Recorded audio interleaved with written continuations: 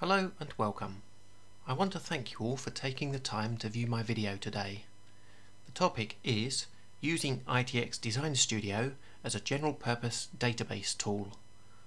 Please feel free to follow me on Twitter at PaulBrettIBM.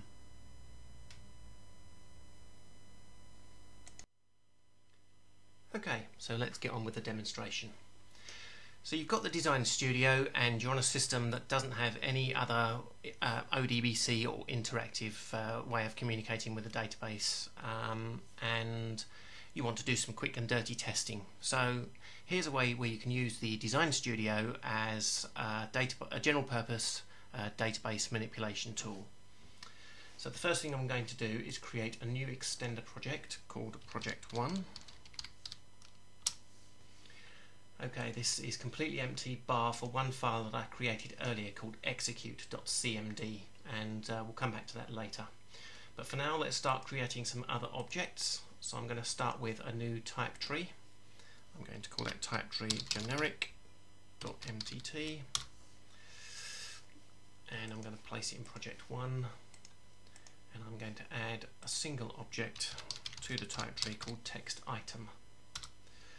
I need to change from category to item and confirm, and then I will analyze the structure and logic of the tree, which is good, and save and close. So that's the type tree. That's the next thing we need to build is create a map. So we'll create a map source file. We'll call this ODBCTool.mmc and place it in project 1. And in there we will create a new map called ODBCTool. Okay, let's create some cards. First input card we will call SQL statement, and it is going to read a file called SQLstatement.txt. The type tree we shall use is going to be the generic, and the object we're going to pick is the text item that we created earlier. Okay, that's our first input card. Let's create another one by copying this one. We'll call this new one connect string, and it's an input card, and connect string is going to read a file called connectstring.txt. Okay, and let's create a final card with a copy. This one's going to be an output card. We're going to call it output. Very original, and it's going to write to a file called, you guessed it, output.txt. Okay, so the cards are all created. Let's get a rule going here. I'm going to use the dbQuery function, and into that dbQuery function we're going to pass in the SQL statement and the connect string. I'm going to save and build that map. So that's my map complete. Ready for my general purpose usage. I'm going to leave that on screen for a moment and create the additional files we need. So first thing, let's create, right click here, choose new file. We're going to create SQL statement.txt. We'll come back to that one in a moment.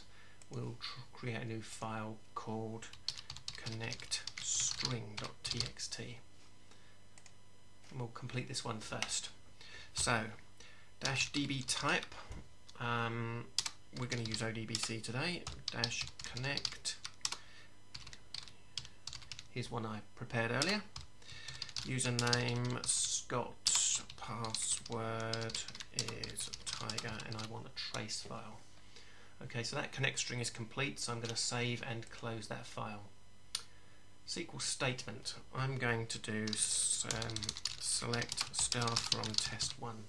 I know this object doesn't exist, but that I want to create a failure on purpose. So let's just drag that down there for the moment, so we have both of them on screen at the same time. Really wanted them the other way around, but I don't suppose it matters. Okay, so select star from test 1. Let's run this map. Click on the map window and click run. That completed successfully, and a couple of files have been created that I want to look at. One of them is the database trace file, which we shall just drag over to here. to share the screen. And the second file is output.txt, which is blank. Okay, it's blank because there's a slight error in the in the SQL statement, because as I said, the table doesn't exist. And if we look at the trace file, it tells us that the file doesn't exist. So this file is blank. Okay, so now we're all completely set up to use the Design Studio as a general purpose SQL tool. All we need to do is go in and change the SQL statement. Select start from test 2. I know this table does exist. So if I save, click on the map, click on run, click on cancel, both of these windows automatically update. The trace file, not very interesting if I've got results. The results window is what I want to see. But we don't just need to use it for selecting data from a database. We can also use it for creating objects. Create table test1. Give it a couple of columns. Name, varchar, 30 characters, age, integer. Okay, so this SQL statement will create a table called test1 for me. I can click on the map and I can click on run on the toolbar, and both these windows update. The trace is interesting because it tells me that the statement succeeded. The output window not so much because it's completely blank. That's fine, that's exactly what we expected. Okay, so let's change the SQL statement again to insert some data. Insert into test1 values Paul, 49. Okay, so this SQL statement, I save the file. I'm not going to click on the map and click on build on the toolbar again. I'm going to use this execute instead, which is a bit quicker because it's always on the screen and you just double click it and it runs. The only downside is that these windows don't automatically update. They will only update when I click into them and it says that they've changed and do you want to update. So I click yes. And this screen shows blank. Click in there and yes to update. This screen shows that I made a mistake. Oh, I've put the word value instead of values. So let me amend that, change that. S, save the file, execute. Back in the trace file, we can see 0 bytes were retrieved, but the record was inserted. If we now change our SQL statement to select start from test1, save, execute, click in the output window and say yes to update, we can see that the values are being retrieved.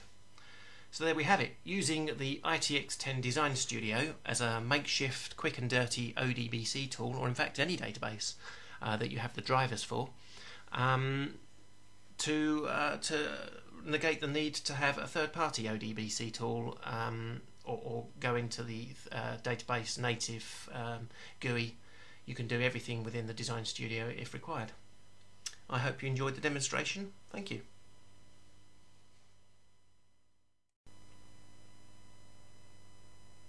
I want to thank you again for taking the time to view my video today. I hope you found it both interesting and informative. Please feel free to follow me on Twitter at PaulBrettIBM. Thank you. Have a good day.